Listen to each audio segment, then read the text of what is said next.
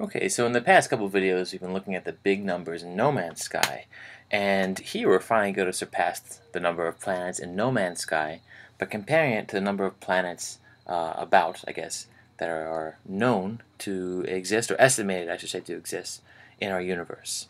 So that's how large this game is. In order to compare it to something, we have to look at the scale of our entire universe here. So here, let's assume that we have about 10 to the 24th planets in our universe. How does this compare to the number of planets in No Man's Sky? Well, earlier on, we estimated this number to 1.8 times 10 to the 19th. This is the number of planets in No Man's Sky. And we're saying, how does it compare to 10 to the 24th? Well, 10 to the 24th, of course, is larger. This question is saying how many times larger. So what do we have to multiply the number of planets by in the video game No Man's Sky? What do we have to multiply that by so that we get the number of planets in our universe? So let's do that. How do we do that? Well, we divide, right? 10 to the 24th divided by 1.8 times 10 to the 19th. And this is a semi-friendly division. Even if it looks really gross, we can manage it. How do we manage it? Well, first of all, we've got to think of, well, I like to think of 10 to the 24th as 1 times 10 to the 24th. Then we're dealing with the fact that we can split this division in two pieces, 1 over 1.8 and 10 to the 24th over 10 to the 19th. 10 to the 24th over 10 to the 19th, we can subtract those exponents and get 10 to the 5th. And then 1 divided by 1.8. Well, what do we do there? Well, there's lots of ways of dealing with this.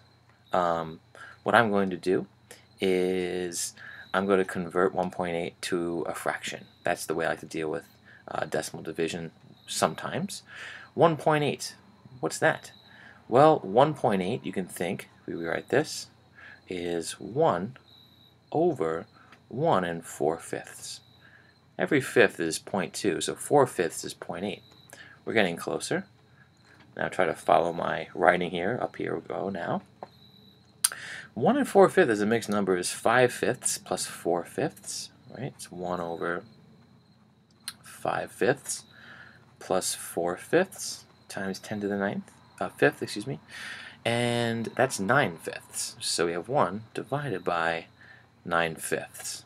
So times 10 to the 5th. What do we do next? Well, when we're divided by a fraction, we can multiply by its reciprocal. So this is really 1 times 5/9. Right? I just multiply instead of dividing, and I flip that fraction to its reciprocal. Instead of 9 over 5, it's 5 over 9. And now we're getting somewhere. So what's this? 1 times 5/9 is 5/9. Now what's 5/9? 5/9 is 0.5 repeating. Ninths are awesome because if you've never seen this pattern before, 1/9 is 0.1 repeating, 2/9 is 0.2 repeating, 3/9 is 0.3 repeating, and so on and so forth. So 5/9 is just 0.5 repeating. So this could be our answer, but let's write it in scientific notation. And I seem to have ran out of room, so let me clear off some of this. Clear it out of your way. Okay. So what do we do with this? Well, I'll start up here. 0.5 repeating. There's 5s forever and so forth after this point right here. So to write it in scientific notation, we need to get this number here between 1 and 10. It's at a half about, right? So we multiply it by 10. It's too small. And when we do that, we get 5.5 repeating. There's always more 5s there. To maintain equivalence, we divide this by 10. And we get 10 to the 4th, and that's our answer. What does this mean? Well, 10 to the 4th is 10,000, right?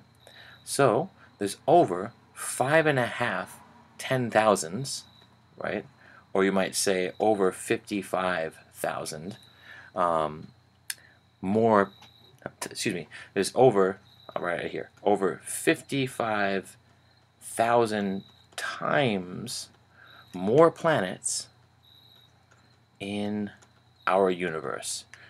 So our universe is larger than the game itself, of course, but I think what's amazing to me is that in the sense of just numbers, it's close. It's amazing, right?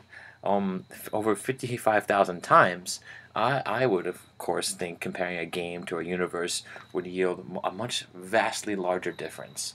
So it's really amazing how far this game has come already. Thanks.